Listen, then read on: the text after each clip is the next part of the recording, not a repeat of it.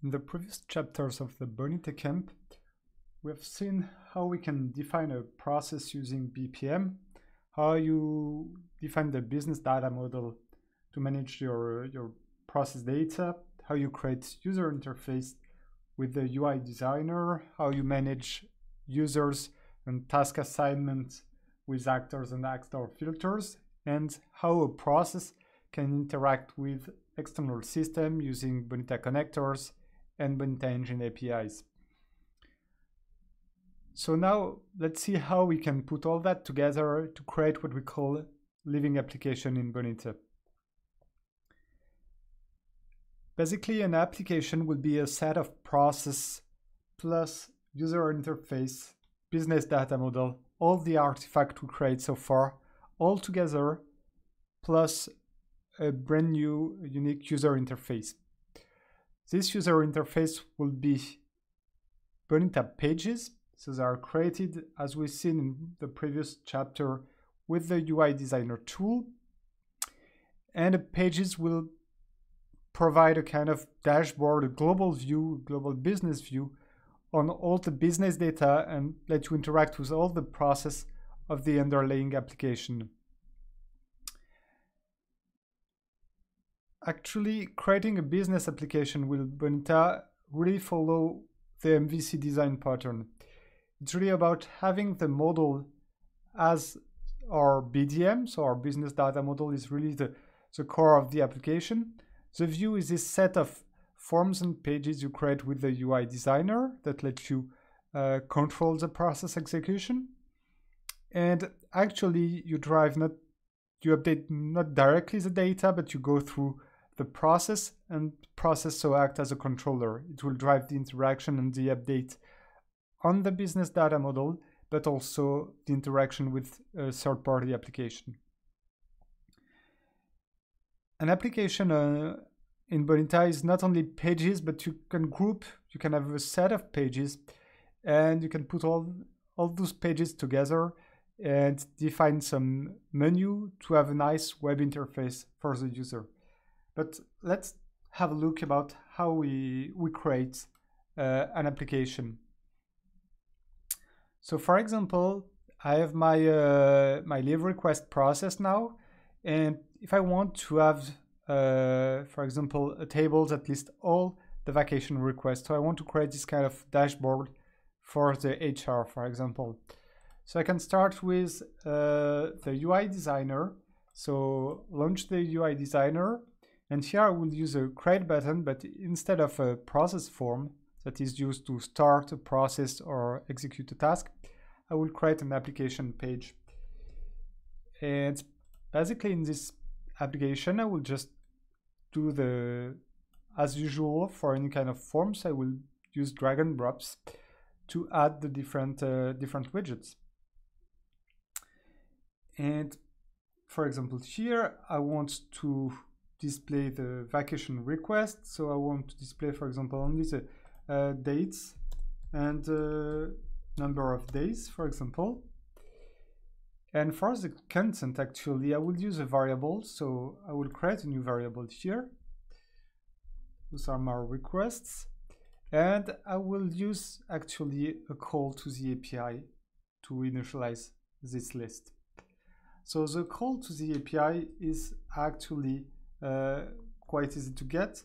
My recommendation is usually to use the tooltip, the examples here. If you go to the example, you can see this BDM API example here in the list, and we'll use that. So you need to know the business data type you want and the type of query you will run. So in order to get the available queries, you can go in development in the studio, business data model, and in define here, you have the queries available here. So all queries available by default let you filter on any kind of attribute of your business object. But here I don't want any filters, so I will use this find queries that select basically everything from the leave request data table. So let's go ahead and try to call this URL. So here we'll look like this. So API, BDM, business data. So this is the full name of my business data. I mentioned that I want to run the find query. Here, the API handle pagination. So I'm on page 0 and I will have 10 vacation display. I will not deal with the pagination in this example for the display. So if I actually run this query from my web browser here, just click here on the portal to make sure I'm actually logged in. But if I run the query here, you can see that it returns the information about the vacation request as a JSON. It's a JSON array. So for example, I can get the date of departure here, and I will use it here for the name of the column to define what I want to display, and number of days is here.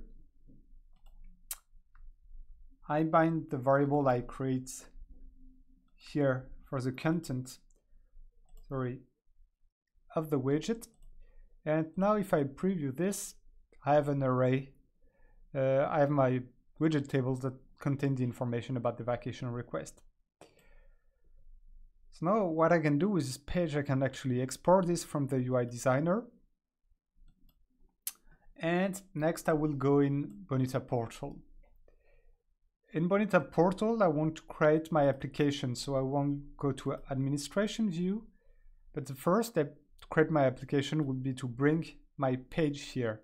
So in Resources tab, I will click on Add, Browse, and go where I previously download my page.